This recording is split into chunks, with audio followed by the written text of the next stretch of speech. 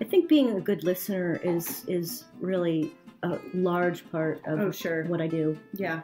because people do have great concepts and ideas, and they just don't know how to implement them sometimes. Mm-hmm.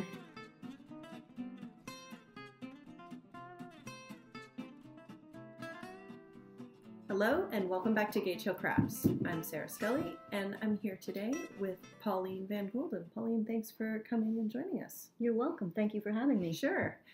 So Pauline is a professional seamstress, and I've been working with her on a secret project, which we'll reveal. We might actually talk about it a little bit today. But I wanted to interview her about her sewing practice. She's got some years of experience and wanted to find out more about what you do. So how did you first get started in sewing? Was that something you grew up with? Yes, I did. I've been sewing all my life, really, Mm-hmm. if I think about it. And I got sparked to really turn it into a business when my children were young. And Mm-hmm. I wanted to stay home and raise them. And Yeah. I had all these sewing skills, so that's how I began. Okay. Yeah. What kinds of things were you sewing as a child? Was your family into quilting, or how did you learn to sew? My mother had an old 1940s Singer sewing machine Nice. set up all the time, and Yeah. she had a lot of fabric, and she really didn't love to sew, but she taught me how to sew, Mm-hmm. and it was something that sparked me. Mm-hmm. And so I grew up with the sewing machine and a lot of fabric around me and great fabric shops, and Mm-hmm. I used to take things and reinvent them, like making a pair of socks into a pair of mittens, and Oh, nice. when I was younger, I'd make halter tops with my friends and Mhm. things like that. And it's just something that I've done for a long, long time and very comfortable with, Mm-hmm. and have learned a lot over the years. Yep. And so then when you were a young mother, you decided to stay home and have turn that into a business. Yes. What kinds of things? Was it clothing or other types of items? Yep. So I made most of my children's clothes, Mhm. but I also worked for a company that I did piecework for a company that made quilts and sold them around the country. And so I could do that from home, and I learned a lot about how quilts are put together and the patterns, the traditional patterns. And then that just kind of one thing flowed into another, and then I started doing drapes and Mm-hmm. curtains and software goods for home decor. Mm-hmm. But I continued also to always do my own designs and pattern making and children's clothing, which then my children started designing clothing, and I'd fun. make things that they designed, which was super fun. Oh, that's neat. And they'd sit up on my big sewing table and Mhm. and design their thing and put swatches of fabric on, and that was really fun. Oh, that's neat. Like, I want pants that look like Yes, this, or I want a exactly. skirt that looks like that. Okay. Exactly. That's And cool. so and I had lots of fabrics at the time because I started making outerwear, and then that kind of led me working with other companies that were doing outerwear, and so I ended up being a small batch manufacturer for some companies. Rovers North in Westford, Vermont, is a Land Rover company, and they wanted me to make their jackets and vests, and those were all in catalogs for a while. So it was a great marriage of things, because they did not want to have a huge manufacturer. They wanted to be able to be in control of the amount of colors and the colors they used and the sizes, and I was able to do that for them. So that got me kind of into the outerwear sector, and then it just I really have done the gamut. It's like at this point I've sewn in so many venues that they're all kind of familiar to me. Right. One of my favorite things that I did was I was hired to sew the lace drapes for the Otter Creek room at the Vermont State House. Oh, nice. And they're 141 inches long. Wow. And so it was a challenge and fun and an honor, certainly, for their sesquicentennial. and so that was a big deal. And I actually had my sewing machine set up in their Otter Creek room at one point because I was doing some amending, and it was really fun. But so yeah, I guess it's just a passion of mine that I'm very tied to. Right.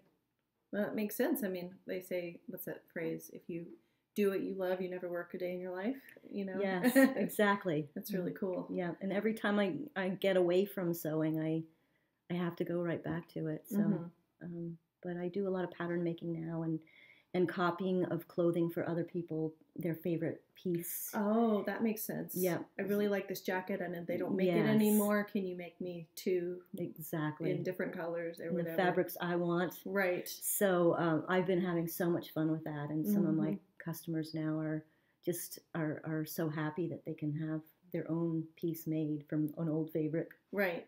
That's really, really cool. That's a great service. Yeah. Yeah. I have some things that I need to talk to you about getting altered, but we'll do that off camera.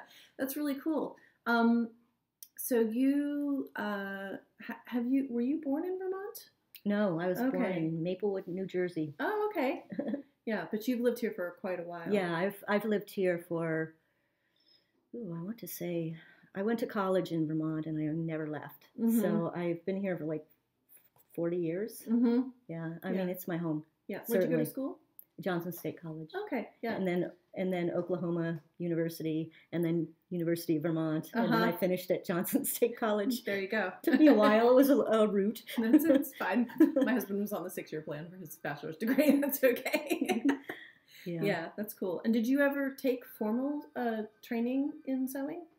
Well, just through all the experiences I've had, I've been very fortunate to be able to work with some masters, and I particularly in the home decor world, and so they have been certainly my mentors and my guides, and you know, a lot of it's trial and error too. Right. There's a lot of mistakes you make before you come up with the perfect thing. And same with knitting. Yeah. Same with anything else. So I always say, seam ripper's your best friend.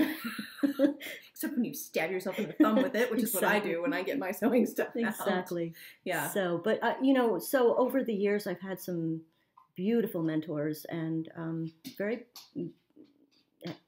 I mean, I am so grateful for what I've learned from others, and I work with many sewers now in collaboration, and I always learn something from them. So, right. Yeah. Oh, that's interesting. What are those collaborations like? Tell me about that. Well, it's very interesting. Recently, I have a lot of men sewers in my life, and some of them call themselves seamsters, and which I love, and it's a different. I was just talking with a friend of mine who's also a sewer, and he was like, I think there's kind of a scientific way in which men sew, and I'm finding that to be true, that the approach is different. So I've learned so much from that more mechanical side of things, rather than the feel and the fabric and the feminine part of it or something maybe. So and I love learning through their experiences too, and so particularly right now I'm working on some men's shirts that will be kind of unique, and it's nice to have that feedback and knowledge on the male perspective side of that, because it's different than other sewing. Right. So so I don't. It's just I've been working with some really lovely people, and it's been so fortunate. Yeah. Have you ever collaborated on designs with someone, like sort of trading off ideas or melding ideas to come up with the final product? Yes, exactly. And in doing so, I find that it expands what I'm doing so much. So. You have to kind of take your ego right out of it. Oh, sure. You know, and be willing to say, wow, that was really interesting. I learned something. Right. So, or this idea might work in a different context, but it's not working here. Yes. That's not a reflection on me. It's just, this is the project. And so to move forward, we need to change something. Yes, or exactly. whatever. Yeah. Exactly. Yeah. So I'm always open for learning, and people have some really good ideas. Mm-hmm. Yeah. So I think sometimes when you put your heads together, you can come up with great ideas. Oh, absolutely. I mean, I will say Pauline's been a joy to work with because I don't know all the technical terminology, but I can just, it's almost like asking a musician to come up with a tune for you. Like you have an idea in your head, but you don't play an instrument. And so you can just say, hey, what if we made this like that? Can you do that? And she can go, oh, yeah. Yeah. You need a gusset and a seam and a this and a that. Yes, and yes. it all works, you know. Exactly. Yeah. I think being a good listener is really a large part of Oh, sure. what I do. Yeah. Because people do have great concepts and ideas, and they just don't know how to implement them sometimes. Mm-hmm.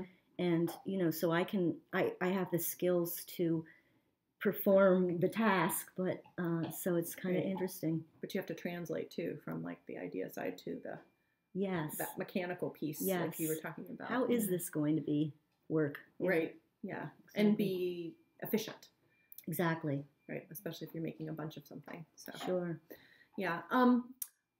Let's talk about the bags. So I'll put a picture here of the bags that we've been working on. This is a design that I am borrowing from a design I saw for like sort of a makeup case or just a toiletries bag, but I really thought it was great for a travel bag. And Pauline and I have been going back and forth. We've got final kind of sizes and dimensions, and I'm really excited about this travel project bag for knitters or crocheters.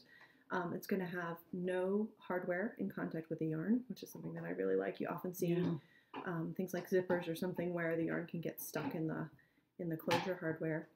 And these will be debuting at the Maryland Sheep and Wool Festival, so stay tuned for that. It's pretty exciting. Yeah, it is. And Pauline's been really great about telling me sort of feasibility and how many we can expect to make and all of that. How's the process been for you?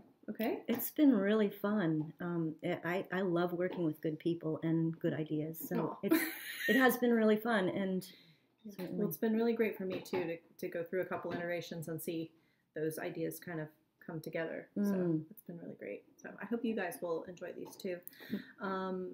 What is your sort of current favorite thing to sew or to work on? I would say, kinds of things do you like making these days? I would say that I'm having a really fun time making patterns and reworking people's favorite ideas. And I find it so rewarding because everybody wins. And it's something that I just am passionate about. So, and I love that people can find the fabrics they want to work with. And often there are fabrics that I love to work with too. So that has been one of my favorite things right now. And I have quite a few people who that's what they're interested in. They don't want to go to H&M and buy the shirt off the rack. They want their own shirt. Right. Well, especially because, we talk about fast fashion and all of that. If you go to a big mass-produced store like that and you do find something that you love, it's probably going to disintegrate in a couple of washes. I found that especially women's clothing has just gotten to be such poor quality lately that in terms of the fabric, it has no lasting power. And of course, that's the point, right? They want you to wear the shirt for the season and then throw it away and then have to go buy more. Exactly. Right? I love this idea of recreating your own wardrobe staples, even if you're not a master sewer. Being able to work with someone who can do that for you and investing in that and then having that piece, just like we do with knitting, and you knit a sweater and it might take you a year, but you're going to have that sweater for 20 years. Exactly. So same thing as sewing. And I find that also with repurposing clothing. That's another area that I'm very interested in I'm getting involved with a little bit is remaking things into other things. We're such a throwaway society, and I feel like there's that favorite thing that's been sitting in your closet for 25 years, but you're never going to wear it unless it changes. Right. So maybe you like the print or something, but you don't like the way that it fits you. Exactly. Yeah. So I've been getting into that lately and with others, and I'm finding that very rewarding. Yeah, that's really cool. You talk about pattern making. Do you ever publish patterns for other home sewers? I haven't. I have shared patterns that have been very successful. Sometimes a pattern isn't 100% successful, so I have to remake it. And then there's ones that I have for private people that I just keep for them so that they can sort of keep on file. Yes, exactly. So I'm always willing to share a pattern if somebody likes that how that came out. But I haven't sold them to others. I just have an accumulation of them now. Right. And I quite often pull out old patterns that I've made and either rework them or reuse them. So they're constantly kind of in movement. Yeah, it's like your own research library. Yes. Developed over time. That exactly. Yeah. Exactly. Yeah. Yeah. That's really cool. Great. Other than making me a bunch of bags for the show, what other kinds of projects do you have on your horizon for this year? What's coming up that you know of? I don't know. I've been working with several people on starter business projects, and often the ideas are really wonderful, and they get kind of stuck in the beginning stages. So I have a few of those going now. One is with a person who is making yoga meditation mats, travel yoga meditation mats. Okay. And he's also a seamster and has some really great ideas. And just getting it from that conceptual part to into a manufacturing mode where the materials are even affordable has been a little tricky. But so I work with people through that process. Right. Sometimes it is very successful, and other times it's less successful because it's just cost prohibitive or time prohibitive, or a lot of people who are doing these projects are working full time, and this is a side thing for them. And but those I love working collaboratively with others and their great ideas. Yeah. That's really cool. Great. Well, thanks again. It's been great chatting with you. You're welcome. And learning more about your process and what you do. You're welcome. We'll have another preview of what we're going to be offering at Maryland Sheep and Wool. I'll do a separate video for that. But tune in next time. We'll have more for you. Thank you very much for joining us today. Thank you. You're welcome.